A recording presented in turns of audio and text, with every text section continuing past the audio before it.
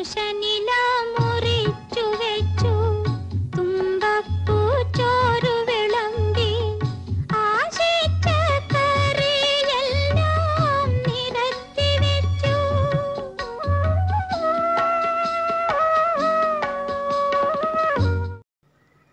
guys, welcome back. Sorry guys, ഞാൻ camera set ചെയ്യാൻ.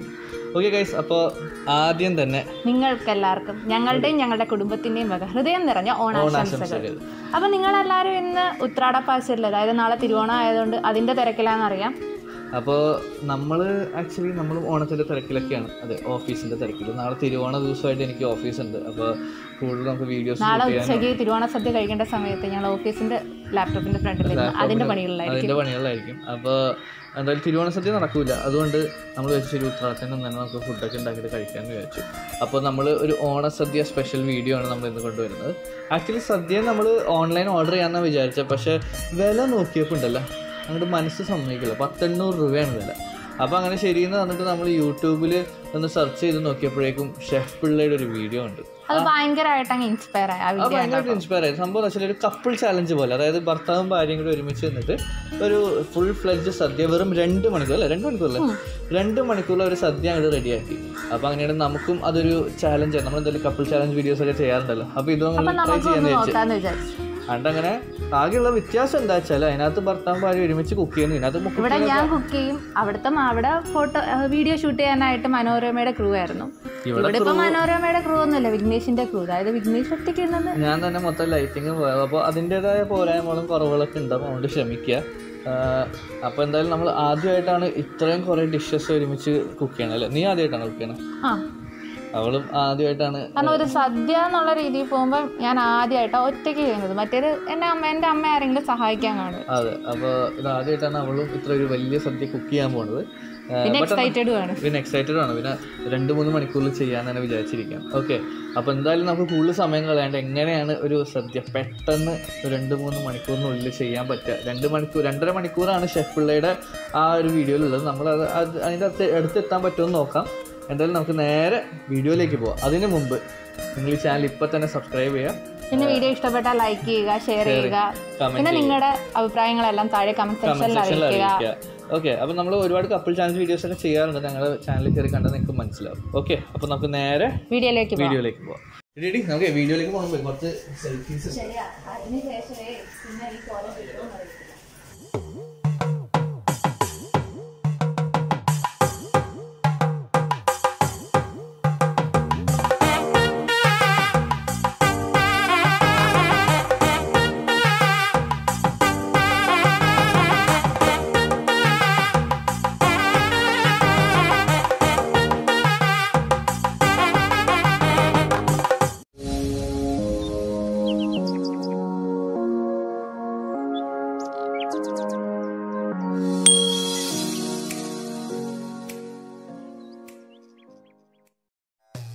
അപ്പം നമ്മൾ നേരത്തെ പറഞ്ഞ പോലെ നമുക്ക് ആദ്യം തന്നെ പുളിയിഞ്ചി അങ്ങോട്ട് ഉണ്ടാക്കാം.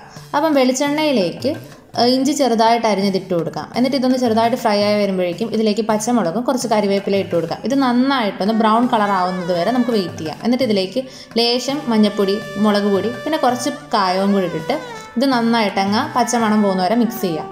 പിന്നെ ഇതിലേക്ക് 1 കപ്പ് പുളിവെള്ളം അങ്ങോട്ട് നമുക്ക് ഇട്ട് കൊടുക്കാം. എന്നിട്ട് ഈ പുളിവെള്ളം ചെറുതായിട്ടൊന്ന് തിളച്ച് വരുമ്പോഴേക്കും ഒരു 6 ടേബിൾ സ്പൂൺ ശർക്കര, അതായത് അര ശർക്കര ഇട്ട് കൊടുക്കാം. എന്നിട്ട് ഇത് നന്നായിട്ട് ലോ ഫ്ലെയിമിലിട്ട് വറ്റിച്ചെടുക്കണം. ഇത്ര ഇട്ടതിന് ശേഷം ആവശ്യത്തിനുള്ള ഉപ്പ് ഇട്ടിട്ട് ഒരു 4 മണിക്കൂർ ഇതൊന്ന് തണുക്കാനായിട്ട് നമുക്ക് വെക്കാം. അപ്പോൾ പുളിയിഞ്ചി റെഡി. ബാക്കി ഇനി അടുത്ത ദിവസം രാവിലെ നോക്കിയാൽ മതി. നമ്മൾ നേരത്തെ പറഞ്ഞ പോലെ planning one of the most important ആണ്. അപ്പോൾ ചില പച്ചക്കറികളൊക്കെ നമ്മൾ തലേദിവസം തന്നെ അരിഞ്ഞു വെക്കണം. അതേപോലെ തേങ്ങ ചിരകിയത്. ഈ തേങ്ങ വെച്ചിട്ട് നമുക്ക് 2 തരം അരപ്പ് ആവശ്യം വരും. ഒരു മഞ്ഞളുള്ളതും മഞ്ഞളില്ലാത്തതും. അത് വെച്ചിട്ട് മാത്രം നമുക്ക് എല്ലാ കറികളും ഉണ്ടാക്കാൻ പറ്റും. അപ്പോൾ ഇത് നമ്മൾ തലേദിവസം തന്നെ ചെയ്ത് വെക്കാം. അതേപോലെ ചേന നമുക്ക് അവിയലിന് വേണ്ട പീസ്, അതേപോലെ നമുക്ക് ബാക്കി കറികൾക്ക് വേണ്ട പീസൊക്കെ അതിനനുസരിച്ചിട്ട് നമ്മൾ മുറിച്ച് വെക്കുക. അതേപോലെ നമുക്ക് പയറും നമ്മൾ ഉണ്ടാക്കി വെക്കാം. ക്യാബേജും നമുക്ക് തലേദിവസം ഇതൊക്കെ അരിഞ്ഞ് ഫ്രിഡ്ജിനകത്ത് എടുത്ത് വെക്കാൻ പറ്റും. പുളിവെള്ളം ഒക്കെ വേണമെങ്കിൽ വെക്കാം. അപ്പോൾ പുളിവെള്ളം വെച്ചിട്ട് അതേപോലെ നമുക്ക് മത്തങ്ങ എന്തായാലും മുറിച്ച് വെക്കാൻ പറ്റില്ല. അപ്പോൾ മത്തങ്ങയൊക്കെ അന്നത്തെ ദിവസം രാവിലെ മത്തങ്ങ, മുരിങ്ങക്കോല്, പിന്നെ ക്യാരറ്റ്, ഉരുളക്കിഴങ്ങ്, കായ, തക്കാളി ഇതൊക്കെ നമ്മൾ അന്ന് രാവിലെ ചെയ്യുക. അതേപോലെ രാവിലെ നമ്മൾ ചെയ്യേണ്ട വേറെ കാര്യങ്ങൾ വെച്ചാൽ ഇങ്ങനത്തെ ദാലില്ല, അതായത് കടല, നമ്മുടെ പരിപ്പ്, പയർ ഇതൊക്കെ നമുക്ക് രാവിലെ വേവിച്ച് വെക്കാം. അതേപോലെ ചോറും രാവിലെ തന്നെ വേവിച്ച് വെക്കാം. പിന്നെ ഉരുളക്കിഴങ്ങ്, കായൊക്കെ നമ്മൾ വെള്ളത്തിൽ മുക്കി വെക്കണേ നല്ലത്, വേറെ ഒന്നും കൊണ്ടല്ല. അല്ലെങ്കിൽ ഒരു കറുത്ത പാട് പോലെ വരും. അതുകൊണ്ട് അത് ഒഴിവാക്കാൻ വേണ്ടി നമുക്കത് അതേപോലെ വെക്കാം. പിന്നെ ആവശ്യത്തിനുള്ള ഇലകൾ, അതായത് മല്ലിയിലയായാലും കരിവേപ്പിലയായാലും എല്ലാം നമുക്ക് പ്ലാൻ ചെയ്ത് റെഡിയാക്കി വെക്കാം. ഇനി നമുക്ക് ക്യാബേജ് തോരൻ ഉണ്ടാക്കാം. അപ്പോൾ അതിനായിട്ട് ചെറുതായിട്ട് കൊത്തിയരിഞ്ഞ ക്യാബേജിലേക്ക് കുറച്ച് കറിവേപ്പിലയും പച്ചമുളകും പിന്നെ ലേശം മഞ്ഞൾപ്പൊടിയും കുറച്ച് തേങ്ങ തിരുമിയതും കൂടി ഇട്ടിട്ട് ഇത് നന്നായിട്ട് അങ്ങ് ഞെവിടി കൊടുക്കാം.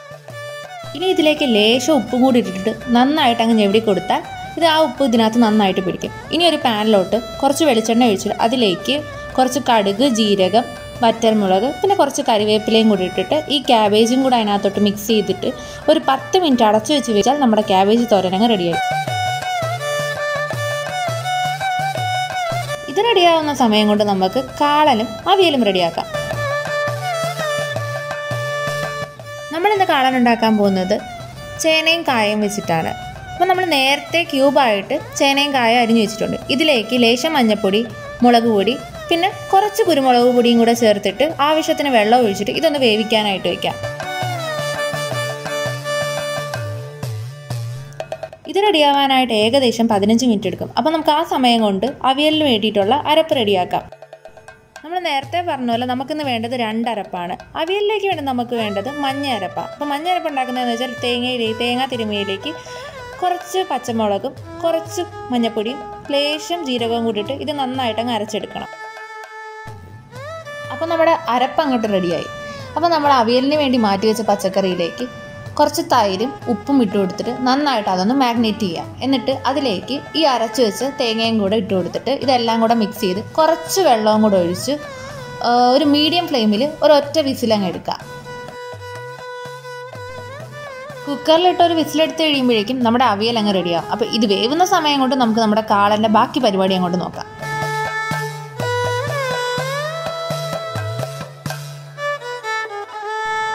കാളന് വേണ്ടിയിട്ടുള്ള അരപ്പും ഏകദേശം ഒരുപോലെയാണ്. പക്ഷെ ഒറ്റ വ്യത്യാസം എന്താണെന്ന് വെച്ചാൽ ഇതിൽ മഞ്ഞൾപ്പൊടി ഇടുന്നില്ല. ഇപ്പം നമ്മുടെ ചേനയും കായും നന്നായിട്ട് വെന്തിട്ടുണ്ട്. ഇതിലേക്ക് ഈ അരപ്പ് അങ്ങോട്ട് ഇട്ടിട്ട് ഏകദേശം ഒരു 2 മിനിറ്റ് ഈ അരപ്പൊന്ന് നന്നായിട്ട് പിടിക്കാനായിട്ട് വെക്കാം. എന്നിട്ട് ഇതിലേക്ക് ആവശ്യത്തിന് തൈര് ഒഴിച്ചു കൊടുക്കുക. എന്നിട്ട് ഉപ്പും കൂടെ അഡ്ജസ്റ്റ് ചെയ്ത് കഴിഞ്ഞാൽ നമ്മുടെ കാളൻ റെഡി. നമ്മൾ നേരത്തെ അവിയൽ ഉണ്ടാക്കിയില്ലേ, അവിയൽ അങ്ങോട്ട് ഉണ്ടാക്കി കഴിഞ്ഞപ്പോഴത്തേക്ക് കുറച്ച് പയറങ്ങോട്ട് ബാക്കി വന്ന് എങ്കിൽ ആ പയർ വെച്ച് ഞാൻ കുറച്ച് മെഴുക്കുവരട്ടി അങ്ങോട്ട് റെഡിയാക്കി. ഉണ്ടാക്കാൻ വളരെ സിമ്പിളാണ്. കുറച്ച് കടുക് പൊട്ടിച്ചിട്ട് അതിലേക്ക് ഈ പയറും അങ്ങോട്ട് ഇട്ടിട്ട് ലേശം ഉപ്പും ആവശ്യത്തിന് മുളക് പൊടിയും കൂടി ഇട്ടിട്ട് ഒരു 5 മിനിറ്റ് അടച്ചു വെച്ച് വേവിച്ച് കഴിഞ്ഞാൽ നമ്മുടെ മെഴുക്കുവരട്ടി റെഡിയായി. ഇനി അഥവാ വേവാനിച്ചിട്ട് താമസം ഉണ്ടെന്നുണ്ടെങ്കിൽ കുറച്ച് വെള്ളം ഒഴിച്ചു കൊടുക്കാം. അപ്പോൾ നമ്മുടെ മറ്റേ 2 ഗ്യാസും ഫ്രീ ആയിട്ടുണ്ട്. അപ്പോൾ നമുക്ക് അതിൽ കൂട്ടുകറിയും എലിശ്ശേരിയും റെഡിയാക്കാം. അപ്പോൾ നമ്മൾ രാവിലെ വേവിച്ച് വെച്ച പയറിലേക്ക് ആവശ്യത്തിനുള്ള മത്തങ്ങ ഇട്ട് ലേശം ഉപ്പും മഞ്ഞൾപ്പൊടി ഇട്ടിട്ട് മത്തങ്ങ വേവിക്കാനായിട്ട് വയ്ക്കാം. എലിശ്ശേരിയുടെ മത്തങ്ങ വേവുന്ന സമയം കൊണ്ട് നമുക്ക് കൂട്ടുകറിയിലെ കടലയിലേക്ക് ചേന ഇട്ട് കൊടുത്തിട്ട് ഒരു 2 വിസിലെടുക്കാം. അപ്പം ഈ ചേനയും കടലയും കൂടി ഇടുമ്പോഴത്തേക്കും അതിലേക്ക് ലേശം ഉപ്പ്, മഞ്ഞൾപ്പൊടി, കുറച്ച് മുളക് പൊടിയും കൂടി ഇട്ടിട്ട് ആവശ്യത്തിന് വെള്ളം ഒഴിച്ച് ഒരു 2 വിസിലെടുക്കാം. ഇപ്പം നമ്മുടെ എലിശ്ശേരിയുടെ മത്തങ്ങ വെന്ത് കിട്ടിയിട്ടുണ്ട്. അപ്പോൾ ഇതിലേക്ക് നമുക്ക് നമ്മുടെ മഞ്ഞ അരപ്പ് ഇട്ട് കൊടുക്കാം. എന്നിട്ട് ആ മഞ്ഞ അരപ്പ് ഒന്ന് വേവാനായിട്ട് കുറച്ച് നേരം ഒന്ന് വെക്കാം.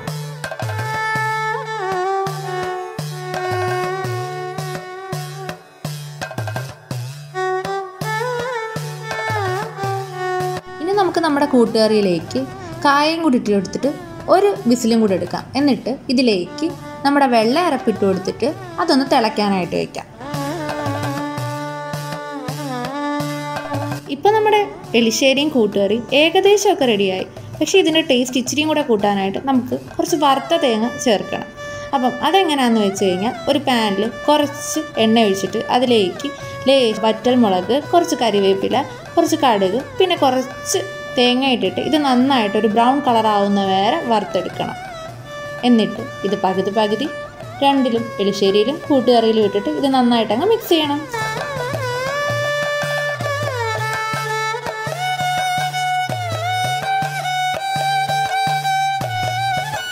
കൂട്ടുകറി ഉണ്ടാക്കി കഴിഞ്ഞപ്പോഴത്തേക്കും കുറച്ച് കടലയും ബാക്കി വന്നു. അപ്പം കുറച്ച് കടലത്തോരൻ അങ്ങ് ഉണ്ടാക്കാമെന്ന് വിചാരിച്ചു. അപ്പം ലേശം എണ്ണയിൽ കുറച്ച് വറ്റൽമുളക്, കുറച്ച് കുരുമുളക്, കുറച്ച് കടുകും കൂടി ഇട്ടിട്ട് കുറച്ച് കടലയും കൂടെ അങ്ങ് ഇട്ട് അതിലേക്ക് ലേശം തേങ്ങ ചിരകിയും കൂടി ഇട്ടിട്ട് അതിലേക്ക് കുറച്ച് മഞ്ഞൾപ്പൊടിയും ആവശ്യത്തിന് ഉപ്പും കൂടെ ചേർത്ത് അത് നന്നായിട്ട് അങ്ങ് മിക്സ് ചെയ്ത് കഴിഞ്ഞപ്പോഴത്തേക്കും നമ്മുടെ കടലത്തോരനും അങ്ങ് റെഡിയായി. ഇനി നമുക്ക് നമ്മുടെ സദ്യയിലെ മെയിൻ വിഭവങ്ങളിലൊന്നായ സാമ്പാർ ഉണ്ടാക്കാം. അപ്പം രാവിലെ നമ്മൾ വേവിച്ച് വെച്ച തോരപ്പരിപ്പിലേക്ക് നിങ്ങൾക്ക് ആവശ്യമുള്ള പച്ചക്കറികളെല്ലാം ഇട്ട് ലേശം കായപ്പൊടി, ഉപ്പും പിന്നെ ആവശ്യത്തിന് സാമ്പാർ പൊടിയും കൂടെ ചേർത്ത് കുറച്ച് വെള്ളവും കൂടെ ഒഴിച്ച് അത് അവിടെ ആ ഒരു സൈഡിൽ വേവിക്കാൻ വയ്ക്കാം.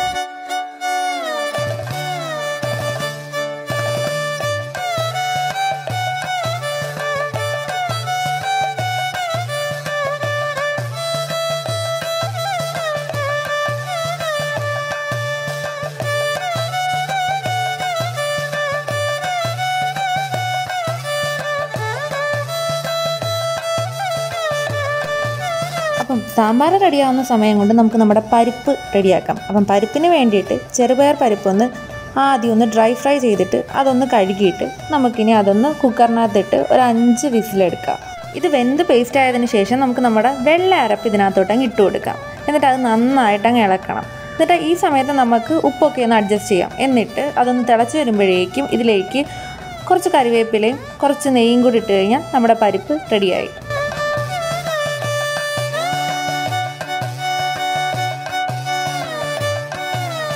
ഇനി നമ്മൾ നേരത്തെ ഉണ്ടാക്കിയ കാളനൊന്ന് താളിക്കാനായിട്ട് എണ്ണ, കടുക്, ജീരകം, കുരുമുളക് പൊടി, വറ്റൽമുളക്, കറിവേപ്പില, പിന്നെ ലേശം മഞ്ഞൾപ്പൊടിയും കൂടി ഇട്ടിട്ട് ഇതിൻ്റെ കുറച്ചെടുത്തിട്ട് നമുക്ക് നമ്മുടെ കാളനിലോട്ടിടാം. എന്നിട്ട് ബാക്കി എന്തിനാണെന്ന് വെച്ച് കഴിഞ്ഞാൽ ഇതിലേക്ക് കുറച്ച് നല്ല കട്ട തൈരിട്ട് ഒന്ന് മിക്സ് ചെയ്ത് കഴിയുമ്പോഴത്തേക്കും നമ്മുടെ പുളിശ്ശേരിയും റെഡിയായി.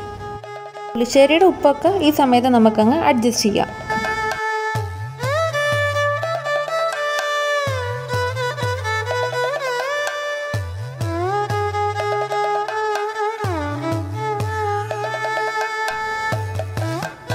നമുക്കൊരു പാനിലേക്ക് കുറച്ച് എണ്ണ ഒഴിച്ചിട്ട് കുറച്ച് കടുകും കരിവേപ്പിലയും പിന്നെ കുറച്ച് വെണ്ടയ്ക്കയും കൂടി ഇട്ടിട്ട് വെണ്ടയ്ക്ക ഒന്ന് ഡീപ്പ് ഫ്രൈ ആവാനായിട്ട് വെക്കാം. ഇത് ഡീപ്പ് ഫ്രൈ ആവുന്ന സമയത്ത് നമുക്ക് 1 കപ്പ് തൈരിലേക്ക് കുറച്ച് വെള്ള അരപ്പും ആവശ്യത്തിന് ഉപ്പും കൂടി ഇട്ടിട്ട് നന്നായിട്ട് മിക്സ് ചെയ്തിട്ട് നമ്മുടെ ഈ ഡീപ്പ് ഫ്രൈ ചെയ്തിട്ടുള്ള വെണ്ടയ്ക്കയും കൂടി ഇട്ട് കഴിഞ്ഞാൽ വെണ്ടയ്ക്ക കിച്ചടി റെഡിയായി.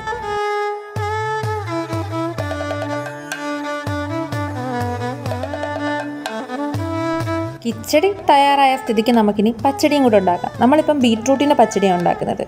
അപ്പം എണ്ണയിലേക്ക് കുറച്ച് കടുക് ഇട്ടതിന് ശേഷം അതിലേക്ക് ലേശം കരിവേപ്പില ഇട്ടിട്ട് കുറച്ച് ബീറ്റ്റൂട്ടും കൂടി ഇട്ടിട്ട് അതൊന്ന് നന്നായിട്ട് മിക്സ് ചെയ്യാം. എന്നിട്ട് ബീറ്റ്റൂട്ട് പെട്ടെന്ന് വേവാനായിട്ട് കുറച്ച് വെള്ളവും കുറച്ച് ഉപ്പും കൂടി ഇടാം. എന്നിട്ട് ഇത് വെന്ത് വരുമ്പോഴേക്കും നമ്മുടെ വെള്ള അരപ്പ് ഇതിലേക്ക് ഇട്ട് കൊടുക്കാം. എന്നിട്ട് അതൊന്ന് പിടിച്ച് വരുമ്പോഴേക്കും അതിലേക്ക് കുറച്ച് തൈരും കൂടി ഇട്ട് കൊടുത്തു കഴിഞ്ഞാൽ നമ്മുടെ ബീറ്റ്റൂട്ട് പച്ചടി റെഡിയായി. സംഭവം എന്ത് കാളനും ഓലനും പച്ചടിയും കിച്ചടിയും ഉണ്ടെങ്കിലും ഒരു പാലട ഇല്ലാണ്ട് എന്ത് ഓണസദ്യയാണ്.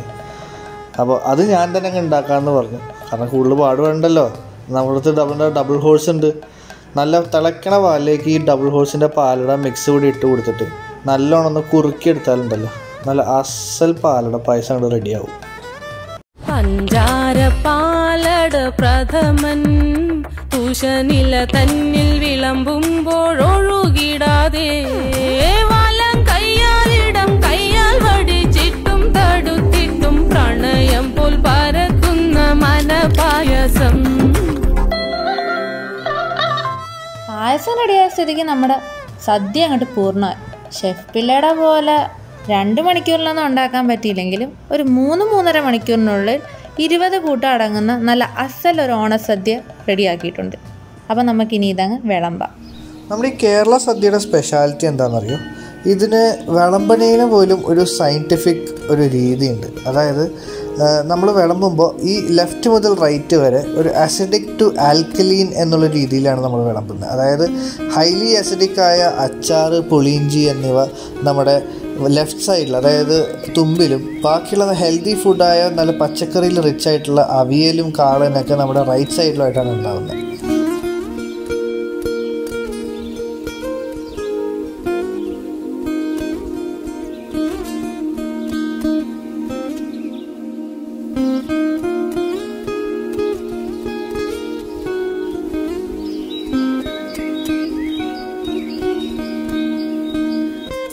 ഇതിനകത്ത് ചെറുതായിട്ട് ഡയബറ്റിക് എന്ന് പറയാനായിട്ട് ആകെ പായസം മാത്രമാണ്, പക്ഷെ അത് നമുക്ക് അഡ്ജസ്റ്റ് ചെയ്യാം, കുഴപ്പമില്ല. അപ്പോൾ ഈ പായസം കഴിക്കുന്ന രീതി ഉണ്ട് കേട്ടോ. ഒരു പപ്പടം അങ്ങോട്ട് എടുത്തിട്ട് ആ പപ്പടം അങ്ങ് ചെറുതായിട്ട് ഇങ്ങനെ ഒന്ന് പൊടിക്കണം. ഈ പൊടിച്ചതിന് ശേഷം ഉണ്ടല്ലോ പാലട അതിൻ്റെ മുകളിലേക്ക് ഇങ്ങനെ ഒഴിച്ചു കൊടുക്കണം. റോസ് പാലട ആണെങ്കിൽ അത്രയ്ക്കും നല്ലത്. ഇവിടെ റോസ് പാലട ഇല്ല, നോർമൽ പാലടയാണ്. ഈ പാലട അങ്ങോട്ട് ഒഴിച്ചിട്ടുണ്ടല്ലോ, ഇതങ്ങോട്ട് കുഴയ്ക്കണം. കുഴച്ചിട്ട് അങ്ങോട്ട് കഴിച്ചാലുണ്ടല്ലോ സൂപ്പർ.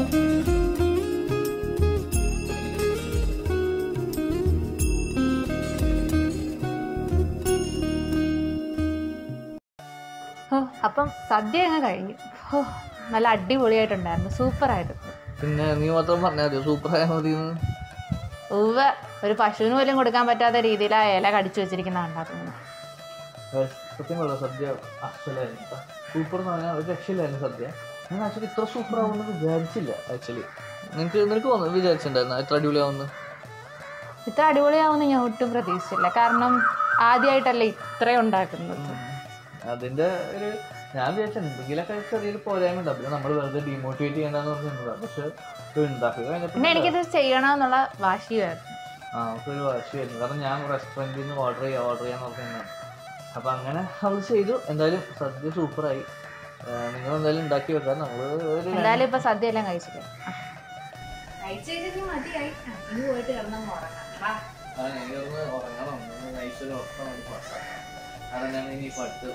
അപ്പോൾ എന്തായാലും നമ്മൾ പോയി ഉറങ്ങട്ടെ.